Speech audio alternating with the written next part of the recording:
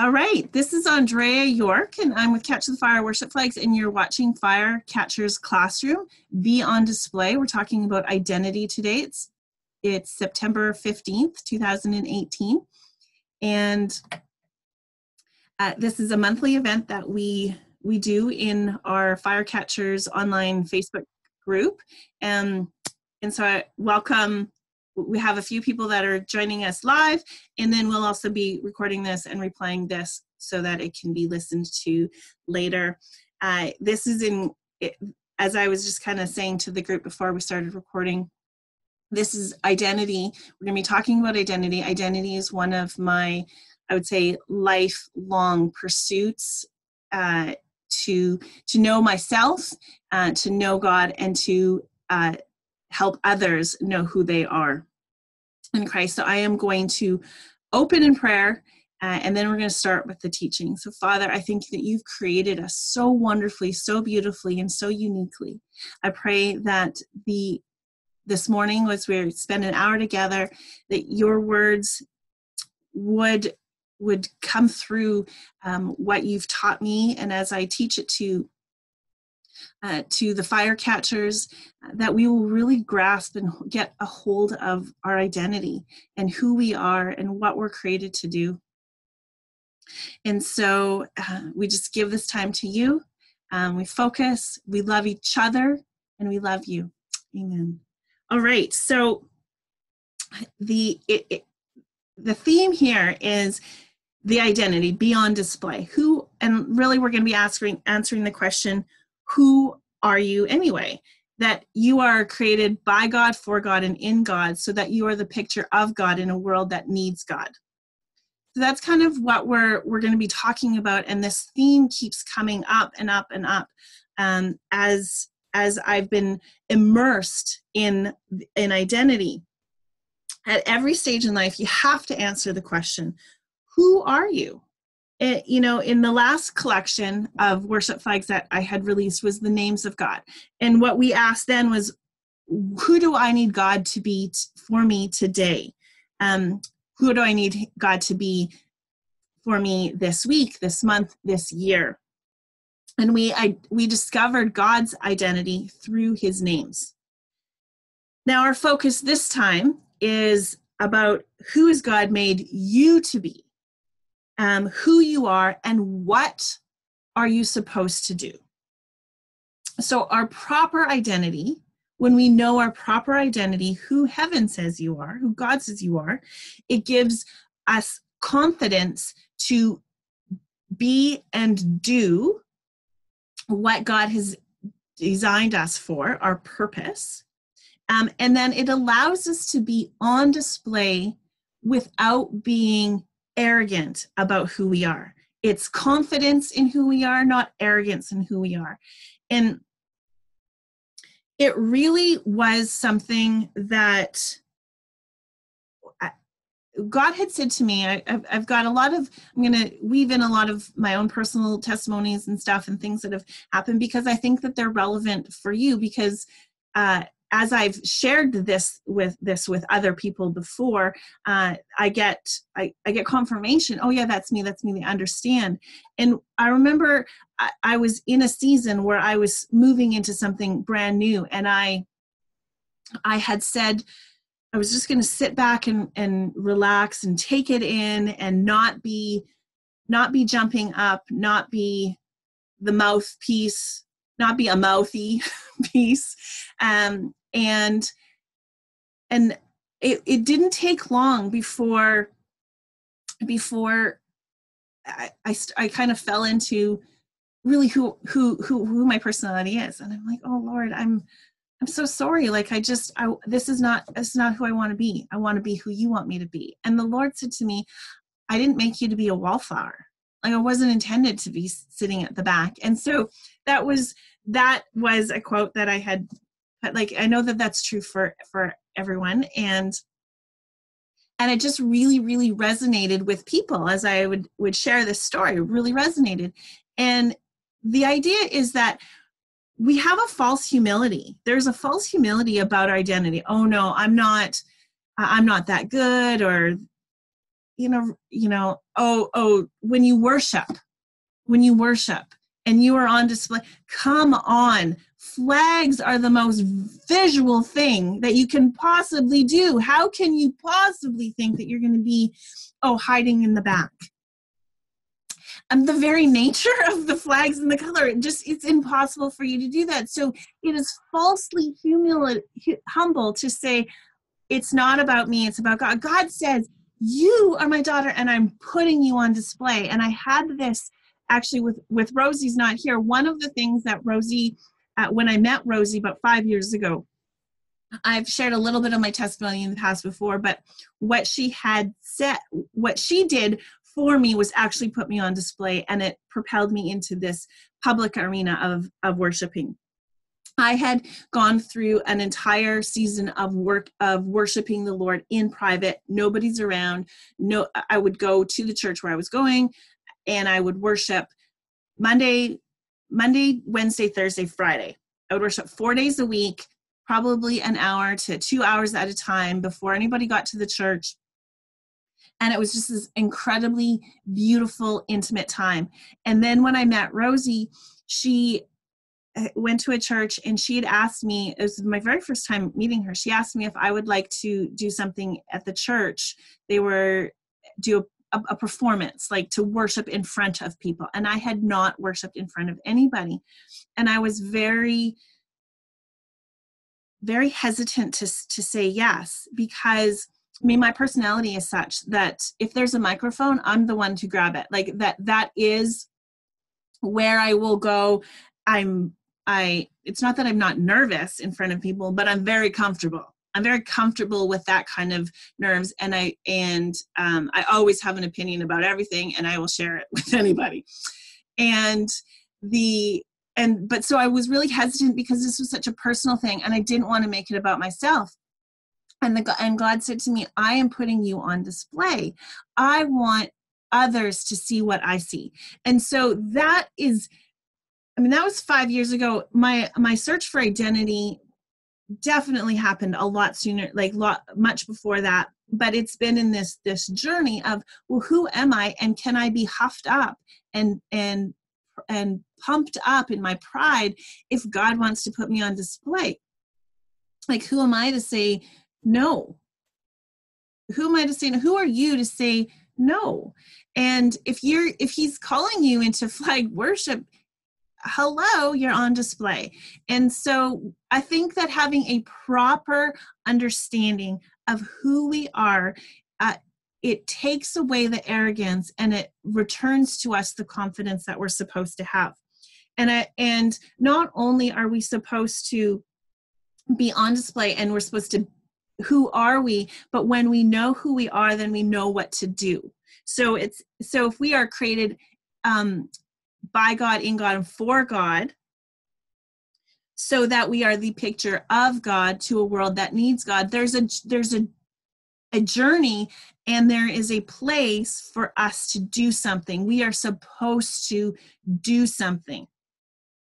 And I want to kind of talk, first I was actually going to talk only about part 3 of what I've actually prepared this morning. And I really feel like the Lord was saying this week, no, we need to go back to the beginning a little bit.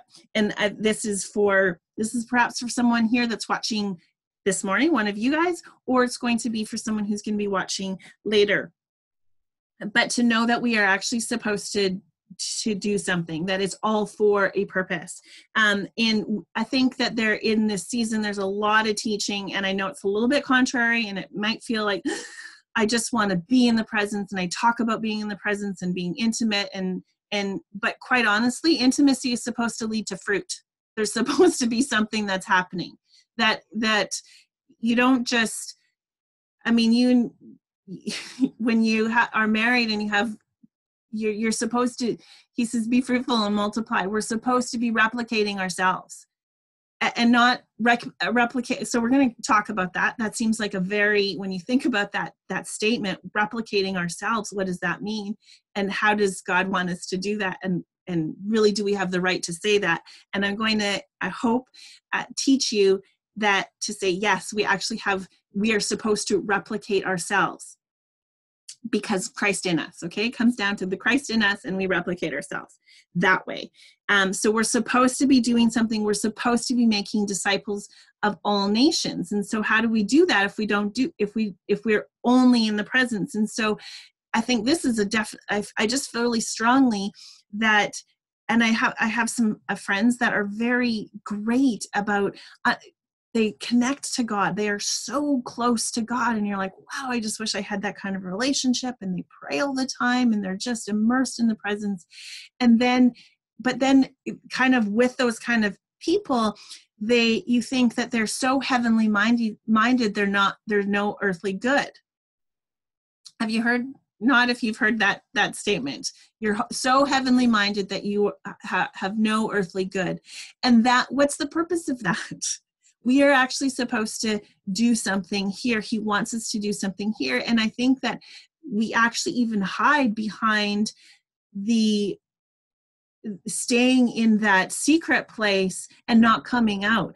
David in scripture had one of the most vivid, intimate relationships with the Father, but he was a warrior and he would go out and fight. He'd go out and fight, and then he'd come back and to the bosom of the Lord, and then he'd go out and fight again, and then he kept coming back. Like, you have to keep coming back to that place, but you don't stay there. So when you're a child, great, you live at home. Cariana, you have small children. Katie, Samuel's small. Like my son is now 17, and so he's not so small. He's getting to be a lot bigger, and so it's okay for him to still live at home, and it's still okay for him to be trying things, but he should be more independent. As a parent, that's my goal, is for him not to have to ask me, not to have to tell me, Mommy, I have to go to the bathroom. Well, no, you can just go to the bathroom. You don't have to tell me that that's what you need. I've raised you to do that. And, that's just a silly example, but honestly, we do that with the Lord. I know someone who is almost probably actually in her 70s. I don't know. And she doesn't make a move without God. And I think she's like, not that we don't make a move without God. Don't hear this. He's given us a mind to be able to function, to be independent to understand that we actually have the mind of Christ, so that we can move forward into our decisions. We don't need to be so incompetent of being able to move forward, of being able to make decisions. He wants us to make decisions, because how can he entrust the family business, which is destroying the works of the enemy, to us if we can't make any decisions, or not even make understanding our role and our confidence, our identity, that we can make these decisions. And so, am I making sense here? Like, I feel like I hope I'm communicating. So it's cute. It's cute when, Samuel's at home and he needs your help, and you're raising him. Max is now 17. I'm raising him to hopefully be on his own. There's a train that's coming, so hopefully it's going to be quick. But if you have a 30-year-old or a 40-year-old living at home, it's no longer cute. The goal is not to stay where you are. The goal is to actually be confident in who you are, so that you know what to do. He wants us to know what to do. Daniel 3:8-30, we hear about the friends of Daniel, Shadrach, Meshach, and Abednego, that they had been living kind of in Daniel's shadow. Up until this point, they are only mentioned in relation to Daniel. That Daniel obviously was a very exceptional, and when they came into their own in Daniel chapter 3, hey Julie, I'm just going to mute you.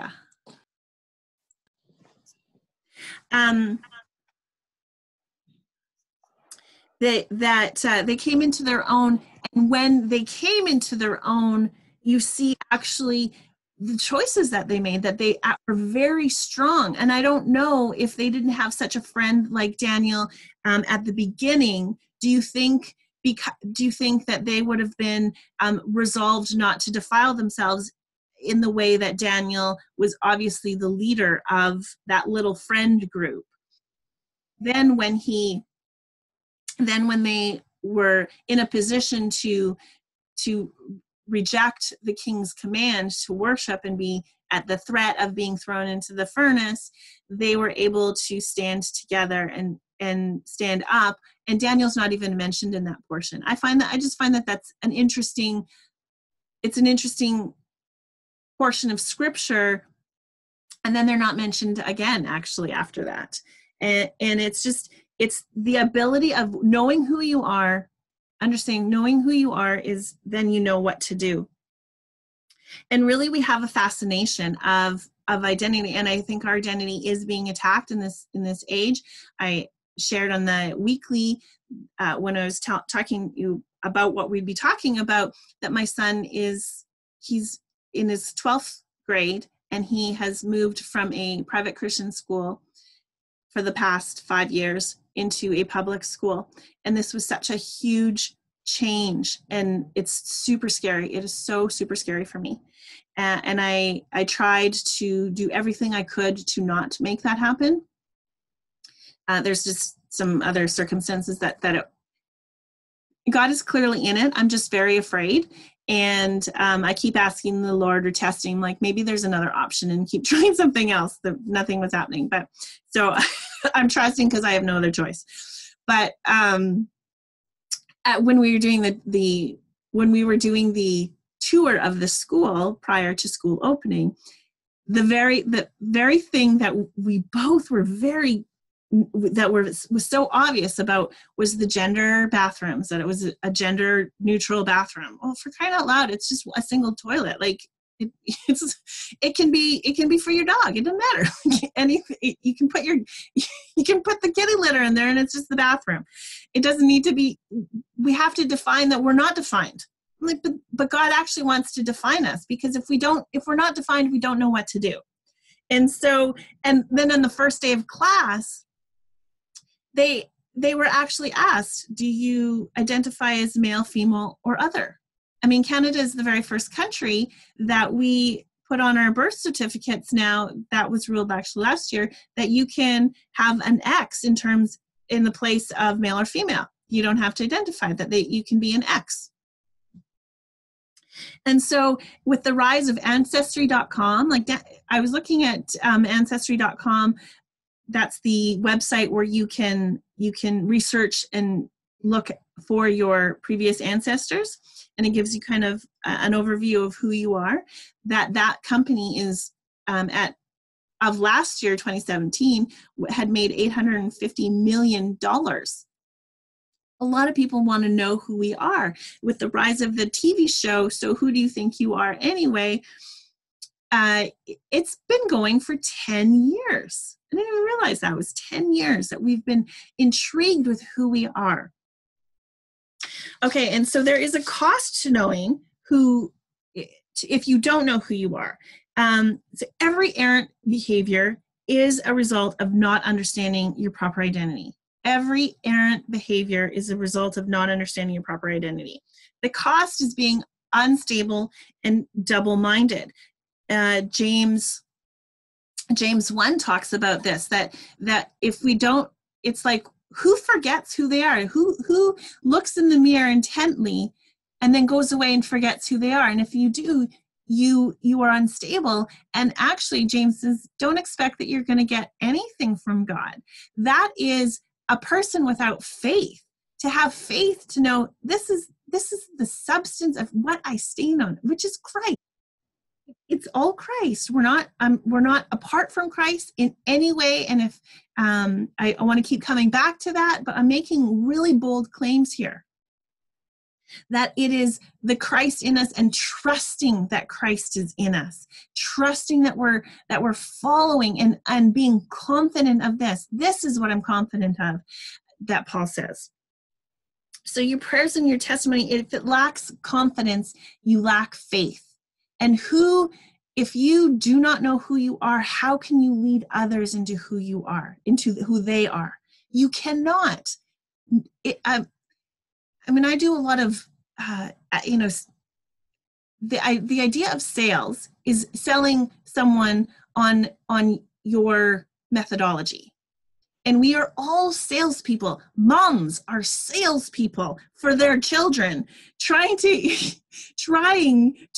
sell your kids on eating vegetables, sell your kids on why they need to wear clothes, right? You were all trying to convince. But if you are not confident, can you like my sister-in-law does not like vegetables, never has. I think the most exotic of all vegetables that she'll eat is broccoli. And so is it really a surprise that her vegetables? Because you can't, if you're not that person, if you're not already modeling for them who they are, how can they know how to be? So if we're supposed to be discipling nations, and however that looks for you, whatever the influence God has, you have more influence than you realize. And there is a job for you. But if you don't do that, if you aren't confident, how can you be fulfilling what God has called you to be? And so, and how can, if you're begging God, he doesn't respond to begging. He responds to faith. He responds to faith.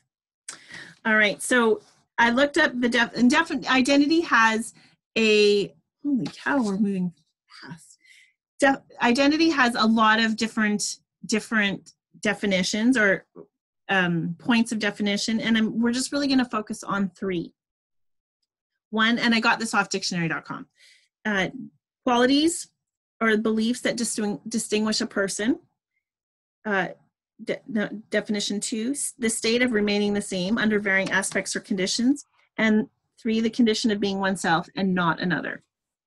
So what I was actually anticipating on that I was going to talk a lot more on, which I probably will talk the least amount on, is number 3, the condition of being oneself and not another, because I really feel that what God was telling me to do as of earlier this week was understanding that you have distinguishing qualities that God loves about you, that God loves you for you.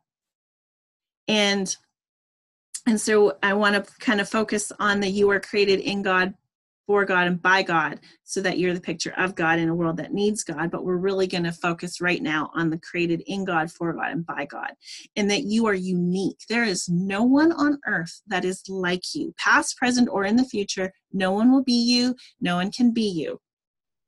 No one has been you. No one can be you, and no one will be you. God loves you for you. He's very pleased with who he made. Okay, and the lie that I think is very pervasive in the church, and this is something that I have really struggled with, is that God wants to transform you into a different person with different personality. So I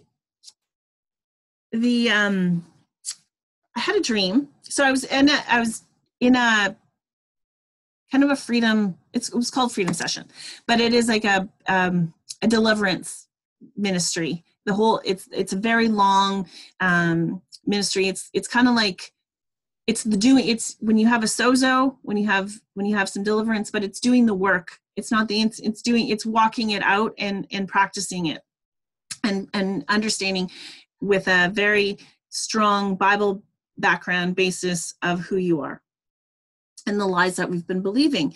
And so early on to the program, the teaching was, before Christ, you're this, this, and this. I was like, like, is there anything you like about me, Lord? I thought, like, everything has to change. Like, everything was wrong about me.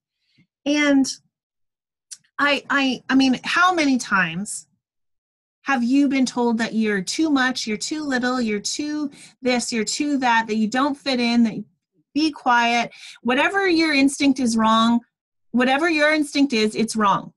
And quite honestly, in the church, I have felt that I have felt more judgment in the church than anywhere else. I've already told you, if there's a microphone in the room, I'm going to grab it. But you shouldn't have selfish ambition. You shouldn't have ambition. You shouldn't be ambitious. Really, where does it say in the Bible that you shouldn't be ambitious? Actually, Paul talks about going after the prize and getting the prize. Well, that talks a lot to me about competition, and not competition with others, but going after it. And so I felt like prayer, I told you in other previous Firecatchers classrooms that prayer, like to go to a prayer meeting is very hard for me, to just sit there and pray and be lamenting in the prayer but get me to worship in prayer and to pray over you and dance or in color and to be expressive. Well, I'm learning that that's okay. But in the past, I think there's an awareness coming in as we understand who we are. We're telling other people it's okay to be, I'm okay with who I am. But coming back and fast forwarding a little, that was a fast forward, but coming back to, I was so devastated that I thought, was there nothing that was good about me, and that I needed to change? I needed to be more demure. I was too loud. I was too this, too that. And then I had a dream. And in my dream, I was coming along the road to get to my house. And there's a big, beautiful home that I just love. I've always loved it. We've lived in this house for 15 years, and it's this wonderful home that I've loved this house for 15 years. And so I could see on the road, on the drive, that the house had been taken over by new owners. And so I was with my husband, and I stopped. I said, "Hey, Gary, let's go in to see the house while it's kind of in transition, while the old owners are not there and the new owners haven't yet moved in. Let's take a look, because I've only loved that house from afar, and I really want to see inside the house." And so I went inside the house, and it turned out that the new owner was there. And I was like, "Oh, I'm so sorry about peeking into your house." And he says, "No, do you want to look around? I'd love to show you around my house." And he said, and I looked, and I could see, like, this big, beautiful house was really beautiful on the outside, but I could see that there had been in the corners, you know how their dirt gets in, and it's just kind of grimy, things that haven't been really properly cleaned out. And so there was dirt in it, and just grime that had been built up over the years. And I thought, this place, this house is wonderful, but it really needs a power clean. It just needs a power wash. And then I woke up. So that was the dream. And I felt like the Lord was saying that house that I loved was me. I really I like who I am. I actually really like who God made me to be. And in this process of going to Freedom Session, I'm like, oh, maybe I shouldn't like who I am, because I need to change everything about it. And God is saying, no, I'm taking ownership of this. This is my house. And there's been things that have been neglected. There's been things that have been pushed to the side, that the structure of what's there is beautiful and it's grand and it's on display, but we're going to power wash it. We're going to wash it with the Holy Spirit, with the power of the Holy Spirit. And it's going to be as good as new. And that he loves that. And so that's to encourage you that your personality is who God made you to be. I'm just a lover of personality tests, and that's one of the things I'm going to provide for you. Is I love, and I'm kind of like I call myself an amateur psychology researcher, because I love to be able to know who I am. I really love being able to know. I look at when I'm studying people or looking at people, it's not even what they tell me. I like to see why they do things. What makes you be that? When Stephanie Meyer, she was the writer of the Twilight books, I don't judge me, I read all of them. And, but I was really, really, really intrigued by why would she write that book? Knowing that she was Mormon, she wrote this book. And I was just like, the whole concept of all of these really lofty ways of understanding God were interweaved into those books. And so I was really intrigued by who she was and what makes her do those things. And when I meet people, I'm interested to know what makes you do those things, because that's kind of who you are. And it's beautiful. We have just this tapestry of different parts. And so we have this errant thinking in the church that when we know that the past is put aside, and then we are new creation in Christ. So we're gonna this verse will come up throughout the teaching this morning, but where I think that it's not spoken, but there's this pervasive thought that we are new creation, that we cease to be individuals in it, that we all become like each other, like as if Jesus is all of the personalities. So if I like the Myers-Briggs, those are the letters, E, S, T, P, or whatever, those letters. He was all of those personality types perfectly and redeemed. And so that we are not vanilla. We are not vanilla. We are such a diverse myriad of flavors and colors and personalities, and that's who God wants us to be. And so I did been doing a lot of research on it. And so I found this book. I'll actually it's called Knowing Me, Knowing God. And it's a kingdom perspective. And I just want to read an excerpt for you. The author is Malcolm Goldsmith. He's actually quoting a different writer, Mark Pearson, an Episcopalian. Am I saying that right? He's a priest for the president. Episcopalian. Yes, that's it. Thank you. Episcopalian. When God goes to work making us holier people, he does not destroy the personality we have. He transforms it. The Peter of the Gospels is spiritually immature, but in the Acts of the Apostles, by which time the Holy Spirit had accomplished some spiritual growth in Peter, we don't suddenly see an introvert mystic. We find the same extrovert, plain-spoken man, but with maturity. God didn't give Peter a different personality. God improved the personality he had already given him. Just as your eye color and the shape of your ears are part of how I made you, so is your personality. It is something I gave you. Thus, there's no personality type that is better or worse than another. Any personality type can be used for my glory and can be an expression of rebellion to me. Yes, you've misused it. You need to come to me for forgiveness, and you need to let the Holy Spirit mature you. You need a power wash.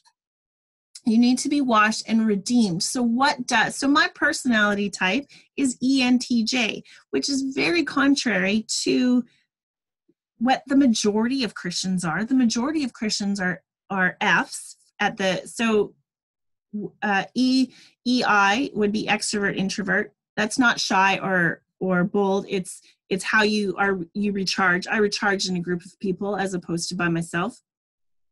The S and the T, the S and the EN, the S and the N, it's sensing or intuitive. So intuitive would probably be forward thinking, a little bit more visionary, and an S would be sensing. So it's how you respond to your environment, the here, what, where, when, why, the five senses, what's real right now versus what could be real. So those are the two differences, the T and the F. The T is the thinker, the analytical person, and the F is the feeler, the one who is and you can actually know, this is probably the easiest way to know people, what their bent is towards, when you say, I think this, I think the time is going to, or I think it's time for us to talk about something else. Or I feel that someone needs to be hearing this. So it's how you talk in that, and then the J and the P is whether you like to leave things open-ended or you like closure and routine. None of them is better than the other, but the church as a whole, I think they are F. They are feelers. They are like Rosie, if you have heard us banter back and forth, she's a very strong feeler and I'm a very strong thinker. And so I have to always remember that when I'm working with Rosie and think, okay, how am I making her feel? Like I need to be able to respond appropriately. So the whole idea of the personality comes in is the redeemed. So I started to look at, okay, if you are going to be washing me, if I need a power wash, what does that look like? It's the redeemed. What is an ENT? What does a redeemed ENTJ look like? If whatever your personality test, if you like those things, what is a redeemed? Because there's always the positives and the negatives, and we can be in rebellion. Well, this is the way I am. You have to deal with it. No, actually, you don't have to deal with it. Let me deal with myself so that I am the best. I am the version that heaven intends, that I am the redeemed version. And that's what Christ does, is the redeemed version. So coming back to, do we need to change? I'm going to read some scriptures. Ephesians 3. Oh, I do have all of these noted, but not where the scripture is. So we'll find them. So Ephesians 1, 3, and 4, it says, every spiritual blessing in the heavenly realm has been lavished upon us as the gift of love from our wonderful Heavenly Father, the Father of our Lord Jesus, all because he sees us wrapped into Christ. That's why we celebrate him with all our hearts. And he chose us to be with his from the very beginning, joining us to himself from the foundation of the universe. So you were created before the foundation of the universe. We switch over to Genesis 1:31, and it says, then God saw everything he had made, which is you, because you were created before the foundation of the earth, and he said it was very good. You have been created already, and he called you very good. This is before you've been in Christ. Psalm 139, it's very familiar, probably to most of us. 139 verse 13, it says that you formed my innermost being, shaping my delicate inside, my intricate outside, and wove them together in my mother's womb. So we're talking, and this is different than verse 15, where it says you even formed every bone in my body. So the innermost, we're talking about the structure of our personalities. Now, if you understand, if you've had kids, you understand that you do not shape you do not. I used to think prior to raising my child that I could mold him, like I could shape him the way I wanted him. That is like for the furthest thing from the truth of parenting. You are discovering who they are so that you can train them in the way they are. So train the child in the way they should go, and they will, when they're older, not depart from them. It's talking about training them into their identity of who they are, different and apart from you, not shaping, not molding, discovering who they are. Are there similarities? Yes, but parents, do you agree? Right? There is no change in a child, their personality. They are the way they are because God has already knit them.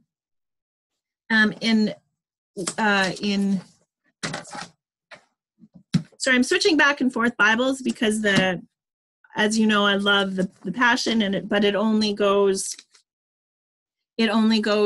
from, it's the New Testament and Psalms and Proverbs. So every time in the Old Testament, I have to go back to my other Bible. Jeremiah 1:5 says, before I formed you in the womb, I knew you. Before I formed you, I knew you. And Isaiah 43 verse 1 says that But now, thus says the Lord, who created you and he who formed you, fear not, I have redeemed you. I have called you by name. That it's very specific to who you are. You are created by God, for God, and in God.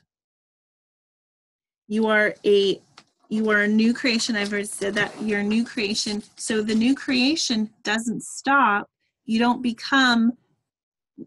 become who you are, and you are still recognizable as yourself. So this idea of death and being transformed, the transformation happens.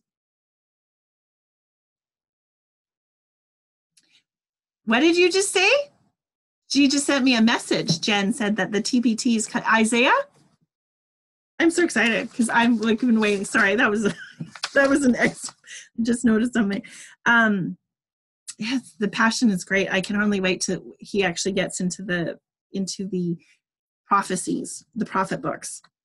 Sorry, coming back to that, when we're resurrected in Christ, Jesus was still recognizable he is recognizable in his resurrected state, even among people who don't know him, because we are designed to know him, that there is a part of us that, like Muslims around the world, are being converted at first introduction. They know that it is Jesus when he shows up in their dreams.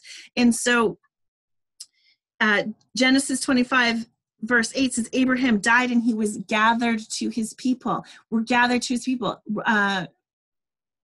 Romans 12:1 or Hebrews 12:1.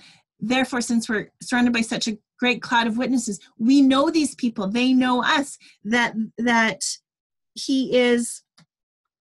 We don't become different people. We don't become unrecognizable people in our new created state. We are still brand new creation, but we are redeemed into the personalities that we have already been given, and we're recognizable. Jesus makes it even more clear.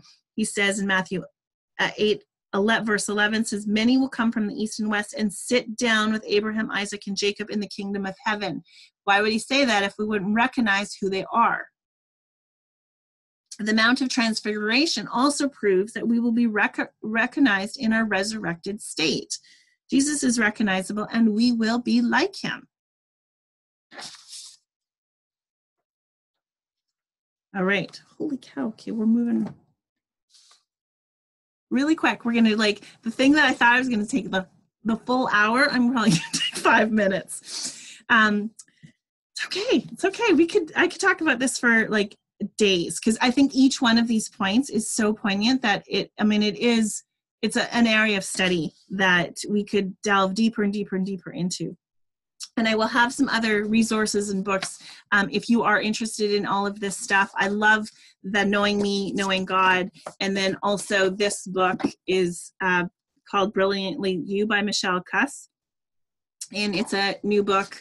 And she's a registered psychologist who does the MBTI testing.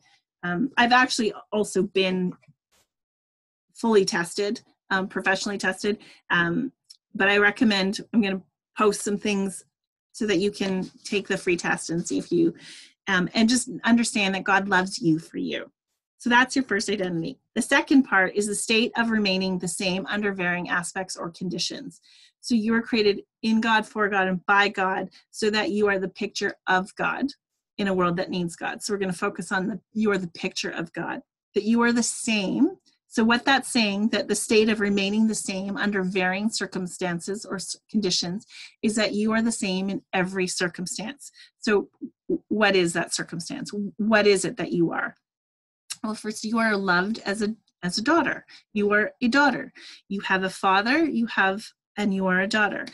And you are loved. There is I think our children get it especially when they're young. Then when they're in teenagers, they have to test it to see if you actually love them. And the idea, I love the picture. I've always had this picture of come like children, to come be as children to the Lord. And I think about how I was as a child, and I think this is how I relate to God. That I know that there's a picture of of a young child following their parent or following the father and mimicking them and doing what they are, which is a beautiful picture. That's not my picture though. The picture that I have is the one that going into a shop and running away or doing what I want because fully confident that my mom would always find me, that no matter what I was doing, she would find me. And I think both pictures are very valid, and understanding that I don't have to, I mean, I do have to follow him, but he is big enough for me that he will direct me, that he will come get me and he will put me on the right path, and that he will train me. And I know that my mom actually had to put a little bit of fear in me so that I would stop running away because I was so confident that I was going to be taken care of. Now, I did have a phenomenal childhood. I was fully loved, and not everyone has that same experience. And I'm sorry about that, because God, it's given me a picture of God that I haven't had to go through that healing that some people have to go to. But then what I want to impart is that actually is the way God is. That is the way that God is. And I can be an example for what that looks like on the earthly. But did my parents do everything right? Absolutely. Of course not. Of course they didn't do that. They got it wrong, but I was loved. I never ever thought that that I had to even earn it. And so that was just a beautiful picture of God, that they would actually come get me. And my mom, had to probably say, you know what, if you run so far, I'm not fast enough, and someone might get you. She had to teach me that, and I think that the Lord, that has actually also taught me that the Lord keeps us on a short leash. I'm on a very short leash with the Lord, and that's okay. I have a lot of freedom in my 5 feet of space on that leash, right? Like, it's not one of those retractable leashes. Not me. Some people get that. I don't. I have that thing, and that's good. I have lots of freedom to run and move, and I feel confident that the Lord will always be able to pull me back. I'm never so far that I have stepped away, because I'm a daughter. You are daughters. You are daughters, and that he will come get you. And Jesus actually reveals to us when he teaches the disciples to pray. I'm going to talk to you about this. Whenever you pray, be sincere. Okay, I'm going to jump down. So that's chapter 6, those 5, when you pray. Now we start talking in verse 5. Then, but wherever you pray, your Father, I'm paraphrasing just a little bit, your Father, be alone with him, and your Father who sees you will reward you. When you pray, there's no need to repeat empty phrases, praying for those who don't know God. So you don't have to beg. You can be precise. You don't have to, use so many words and hope some of them stick. You can, this is the confidence in knowing God and knowing that you're a daughter. My son knows exactly what to ask me, or to come to me and ask, so that I will say yes. He doesn't even have to beg. He knows the words to use for me. He knows the words to use for Gary, to get what he wants. And then as a parent, often I'll say yes, and oh yeah, that's okay. Or sometimes, right, you have to say, train them up. Nope, that's not who you are. And that's what God does. But he says, sorry, I'm moving past that. He says there's no need to imitate those kind of words, since your Father already knows what you need before you ask him. So you pray like this: Our Father, dwelling in the heavenly realms. And then he goes on. This is such a familiar passage, but he's actually relating to the disciples already that who their Father is. Now, this was such an explosive thing to the to that day and age. I mean, this is what the real leaders of the day had, that God is your father, that no, you're not, God is, you can't say that. But he's saying to them, he's actually all giving them their identity. It's a preempt to their identity, that God is their father, that they are sons, that we are daughters. Jesus says to Nicodemus, when Nicodemus comes to him at night, teacher of the law, who was a leader, and he says, I'm actually going to read it in John 3. One night he discreetly came to Jesus and says, Master, we know that you are a teacher from God, for no one performs the miracle signs you do unless God's power is within him. Jesus answered, Nicodemus, listen to this eternal truth. Before a person can perceive God's kingdom realm, they must experience a rebirth. Nicodemus said, rebirth? How can a gray-headed man be reborn? It's impossible for a man to go back into the womb a second time and be reborn. But Jesus answered, I speak an eternal truth. Unless you're born of water and spirit, you will never enter God's kingdom realm, for the natural realm can only give birth to natural things. The spiritual realm gives birth to natural things. And so we were reborn, we know this, as sons and daughters.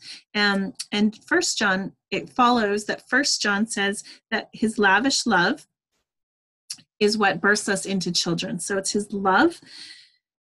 And then he is saying that when we're in Christ, we're born into, so the spiritual thing is being born by the Spirit in Christ in the resurrection of Christ. That's where we get our life, that we are forgiven in the death, that he died as the sacrifice, but we're actually changed. I know we say that it's at the cross, but it's actually at the resurrection is where we get the identity. Our identity doesn't come from the cross. Our identity comes from the resurrection and the life of Christ. And I don't want to mix all that up, but he also says, so he says to us, so what is that? Jesus said that if you've seen me, you've seen the Father. So I'm going to say something that might be, I want you to think about it. When someone sees you, can they say, I've seen the Father? Christ is in you. This should be true of us. This is true of our identity. If they've seen you, they've seen the Father. Paul says, follow me as I follow Christ. Who among us is bold enough to say that? Follow me as I follow Christ? Oh no, we want to be falsely humble and say, no, it's not me, it's God. No, Christ in you is the hope of glory. Christ in you is the hope of glory. Follow me as I follow Christ. Jesus says that if you've seen me, you've seen the Father. Christ in us, we should be able to say that. If you've seen me, you've seen the Father. You've experienced the Father's love.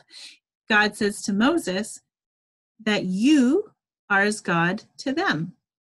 First, he says that twice, actually, that you are as God to them. First, you're as God to Aaron, so to the ones that you're teaching, and then you are God as God to Pharaoh, or representing to the world outside. So they may not know God, but they will see you. You are the testimony. You are not just giving a message, you are the message. And so if you don't understand rightly your identity, this becomes a very big burden that we cannot live up under. But because Christ in us, that's how we do it. That's how we can do it. So all of Romans 8:19 says all of creation is waiting for us to be revealed. But what will happen when the revealing? Okay, so when does the revealing happen? This is another huge teaching, which I want to get into at some other point. But when so we're being revealed, we've actually been revealed. We are being revealed. As we come into this knowledge, it's not all of creation waits. I believe that it's incorrect teaching to say that when Christ comes again, that's when we'll be revealed, because all of creation, meaning all of the world will see us, will be put on display as sons of God. Well, that's when in the next life, how we describe it, that's not when it's going to be happening. It's in this life. So when does that happen? It's when the old covenant passed away and the new covenant fully came into effect, which was at the destruction of the temple in 70 AD. Then we are no longer under the law. We are no longer under the old covenant. We are under, and we are entered into the new covenant. And the new covenant gives us the power hour. So we're coming now into the final point is the condition of being oneself and not another. And this book is probably The Normal Christianity by Jonathan Welton. We've heard lots of testimonies, messages, and on the identity of Christ, and I will focus on this. I think that this is where we come in, and this is where the whole flag collection, the declarations of who we are, and I want to talk 5 minutes before we end about this. So that who we are in Christ, we are now, when we talk about, so this is really what we talk about when we think about identity. And if most messages are about this, but we don't put on the power, we become the power. We become the power at work. We become the and it's, again, I cannot stress, it is never about what we can do. It is about Christ in us. But there's not arrogance. It's just confidence in who we are. We are not talking about the gospel. We are the gospel. We are the message that we are. Okay, I have a question. Who among you is sinners? Now keep your hands down. You're not sinners. You're not sinners. Trick question. You are saints. And what God has done is that we are actually no longer sinners. We are not sinners. To identify as a sinner is to be errant in our identity at all. Because just because I sinned no longer makes me a sinner. I'm not a sinner. Just like barking like a dog makes me a dog. We are fully formed in Christ. Hebrews 5:14 or 10:14 says, by his one sacrifice we are made perfect forever, those who are becoming. So #becoming. But we are fully these things already, that we are no longer sinners, that we are not sinners, and to identify as a sinner is actually causing us to be double-minded. Coming back to what happens with being double-minded, we lack our faith, and he cannot and will not reward those without faith. And so who are we all? Oh man, okay. Can I go like a little bit longer? Are we okay with that? Okay. So he calls the saints, we're actually Christians, which is the little anointed ones, coming into the declaration of we are anointed. We are anointed. When Christ said that I've been anointed to preach good news to the poor,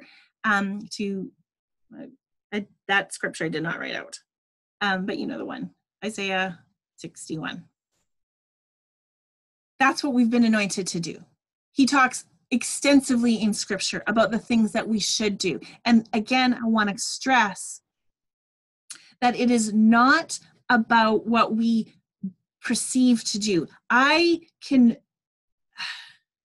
It is part of your DNA. You cannot change the trajectory of the purpose. You cannot change that. When it will come out of you, you are the message. The power to do these things there is an endowment of faith. I get that there's a gift of faith, but by our normal Christianity, that's why I like that book, Normal Christianity, is that purports that we are this message, that where we go, what we say, our words are powerful. So if Jesus Jesus at the beginning spoke the world into existence because his words are omnipotent, our words meaning all powerful, our words being little Christs, little anointed ones, little with his spirit in us is that our words are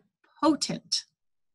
So that's why I'm actually not, I thought that I was going to be talking a lot more about this. This is why I'm not going to be talking a lot about it, because understanding this is the hashtag becoming, that it's becoming these things. I don't have to tell you the things that you can do. It's about discovering what you can do. You don't have to teach a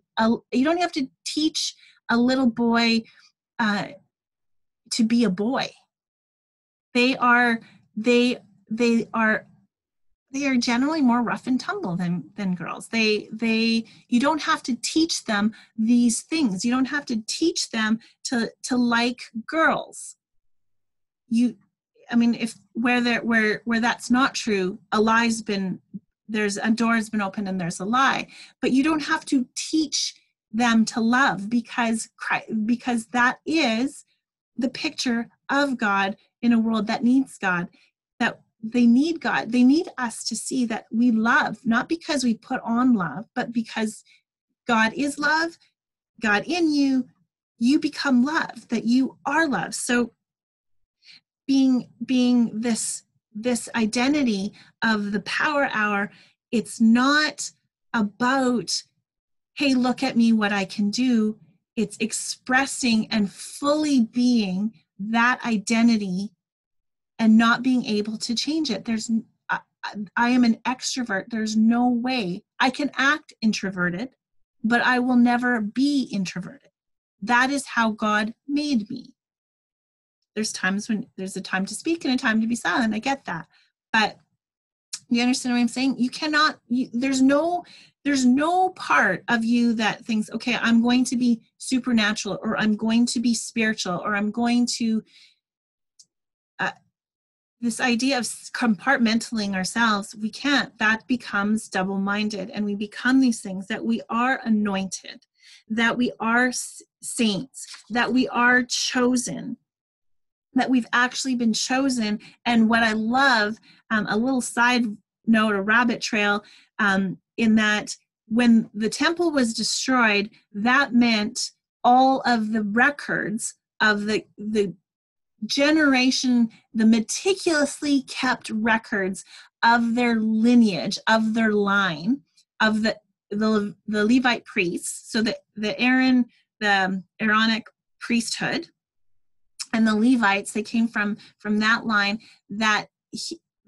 was all destroyed. So how can we be priests? And how can we be chosen? How can Peter say in 1 Peter 2:9 that says that you're a chosen generation, a royal priesthood, a holy nation? How can we actually say that? Because when all of this was very explosive things when he was talking to the people. So Paul went out to the Gentiles, but Peter was talking to the Jews of the day. He was talking to the Jewish, and how can he say you are priesthood? It was such an explosive thing to say, because they couldn't actually prove. This was devastating to them, that they couldn't prove who would actually be representing God, because the priest is the one who represents God. So how can this be? If we come in Jesus, Jesus is in us, that he did not come. Jesus is born in the line of Judah, which is praise. He's not even a Levite. So how can he be the high priest? But he comes in the order of Melchizedek, and Melchizedek was without end and without beginning. He just kind of shows up. So that's how we can be the royal priesthood. That's just a little, I would go into that further. That's a little nerdy thing, but that is how we're chosen. That's the old order has actually passed away, and that we come into this thing. And the purpose of royalty is to do the business of the kingdom. So we are priests and we're royal. We're royalty in the kingdom is to do the serving the people. The kingdom never serves the king. The king serves the kingdom. It's been warped and it's been perverted in the way that we understand, and because of the world system. I think I've shared before, in Bhutan, when I went to Bhutan, they have a king, and it's unlike anything that I've ever experienced. Maybe Asia, Thailand might be like that too, when they really revered their king. We don't, in the Western world, we don't understand what royalty does, really. they're just figureheads, and they're really caricatures. They're useless. I mean, we're in the States, in Canada. Canada is still kind of under England, but we watch them, but they don't do anything. But in Bhutan, the king does things for the people. The king is for the people, serving the people, in among the people. And for a king, he's quite modest. And what a good king does, and he was revered. And so he explained what it means to be Bhutanese. He explains and showcases their culture. And just like our king does for us, we do for other subjects. We do for the nations that we are discipling. Okay, I'm going to end there because I have something that I want to do. Yeah, we're going to do this. So you can take yourself off mute, and I'm going to pray, and I want to do this. I'm going to pray. I'm going to close it off, pray, and if you're game, I think we can do this together.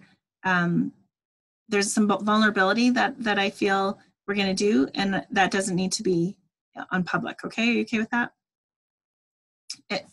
So, okay, Father, I thank you for this moment, and I feel just scratched the surface of what it is that we are, and that how much you love us, and how much you're pleased with who you've created and how we're created, and that you don't want to change us, you want to redeem us, and that our DNA comes from you, that in the new creation, that we have your DNA, that we